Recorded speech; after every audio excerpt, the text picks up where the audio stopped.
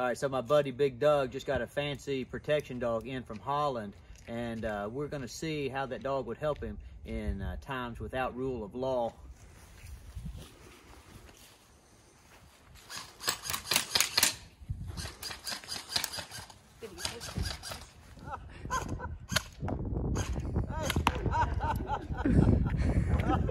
All right, now guys, this is my friend Sam. Sam is a police officer in Lexington, and so he's pretty familiar. Are you familiar with gang violence, Officer Sam? I've seen some. Do criminals normally walk up yelling and moving around and acting crazy? No, they're trying to not draw attention to themselves so they get within the range of contact they want. So that'd probably be, if I want to get money or something from him, within a hand's reach. Okay, now Doug does have a dog. You think that would change the perception a little bit? Definitely for me. I'm not trying to get bit. Right, okay, but you still need that $5 or $20, yeah, whatever. Still need $5. Okay, all right. All right, so let's see here. All right, so now here's the criminal. He's walking up to Big Doug. Big Doug has a fancy, expensive protection dog from... I really need those $5. No, I ain't got $5. Hey, let me get those $5. No, I ain't got $5. Let me get those $5. No, I ain't got $5. Let me get $5. I ain't got $5. All right, so there you go. Okay, now take off running because that's what criminals do, right? After they shoot somebody. All right, now Doug, fella just walked up, asked for some money. Shot me in the chest. And you were trying to like play it down. You weren't yelling at him. You're trying not to be combative. Just trying to say, I ain't got $5, right? Yep. Okay, and he ends up shooting you. Yep. And your dog, when he shot you, laid down. Yep. Is that what you expected when you wrote that big check? That's not what I want. All right, so let's flip it around and see if this dog acts different under different conditions. All right, so we went in the kennel and we got some equipment for Sam because we're going to do a little experiment here. Now, Sam, earlier you went over and you accosted Doug. You asked him for some money. When he refused to give you the money, what did you do?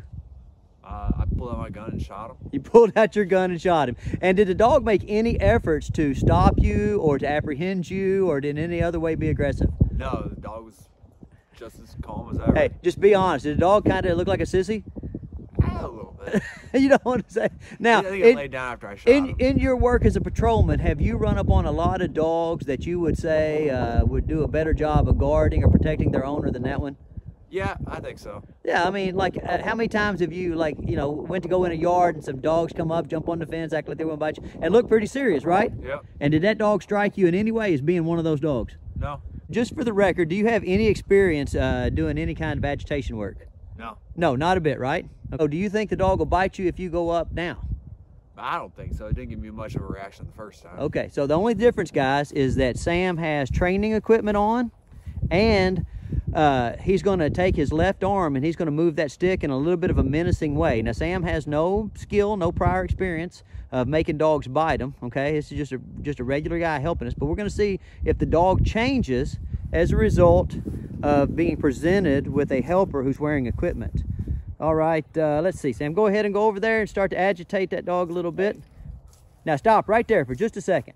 Now, did you see, either of you see that dog move forward in the first session? No. No, not a bit, right? Okay, so Sam, what I want you to do here is kind of holler a little bit and turn sideways, like run sideways back and forth and act like you're going to hit that dog with that whip a little bit. Okay. Not too much, just a little bit. We're just testing him. Go ahead. Come a little closer. Let me get $5. Let me get $5. Now look at this. Let me get $5. Completely different dog, guys, because that's what the dog is used to. Let me get $5. All right, now move over there in front of Doug a little bit. Straight in front of him. There you go. Okay, now, there we go. Okay, that's perfect. Now, Sam has no experience. Doug has very little experience. Okay, now kind of turn him around this way, Doug. Pull him. Yeah, I want to see his face. All right, now, guys, this is what we're looking for. Stand right there, Sam. Look at this dog. This dog has reached up there and he's bit Sam. Now, Sam, if you knew earlier when you pulled that gun out and were going to shoot Doug that this is what was going to happen, would that have changed your mind? Yeah. Okay. Now, if that dog grabbed you by the arm, you're a pretty athletic guy, pretty tough guy. Do you think that would make you want to leave Doug alone? Yeah. Okay, let me come up here and look at his grip. He's got a perfect grip. He's really getting hold of that sleeve good. Pull him back this way a little bit, Doug, so I can see him. There you go. He's like, no. All right, now that's pretty cool. I mean, he's got an awesome, strong grip. Everything looks great with that.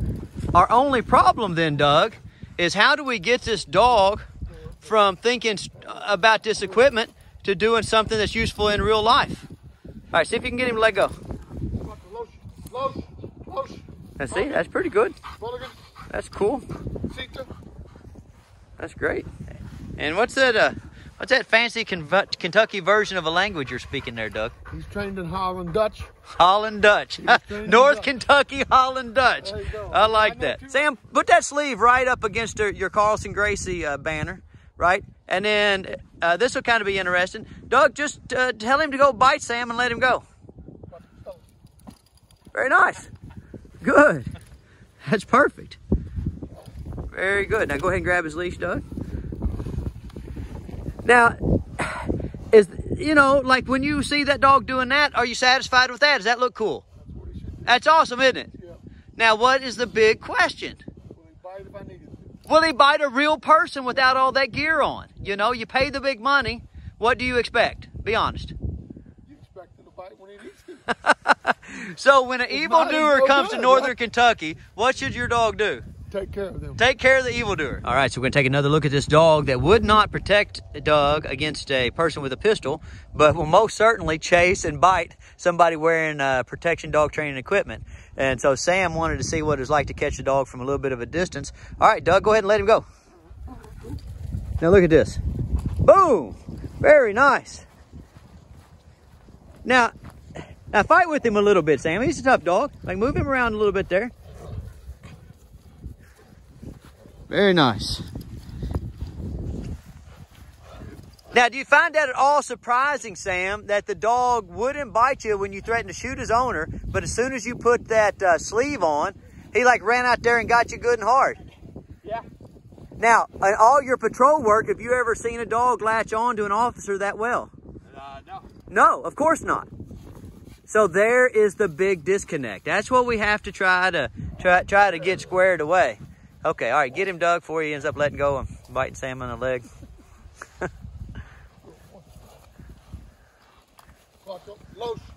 Now look, that dog let go nice. I mean, that's an awesome dog.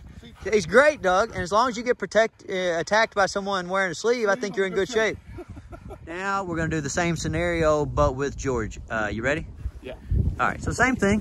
Just kind of be up there. George, you got 5 bucks for me? Nope.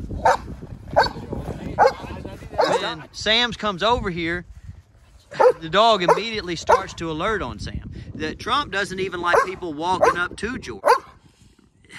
As soon as like Sam looked at George and approached him in a linear fashion, then Trump starts barking at him.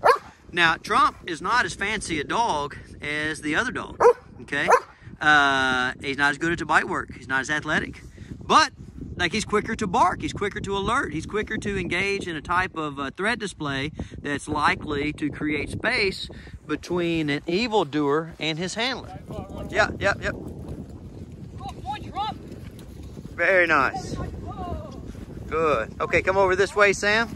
Kind of spin him around, turn around this way so I can see him.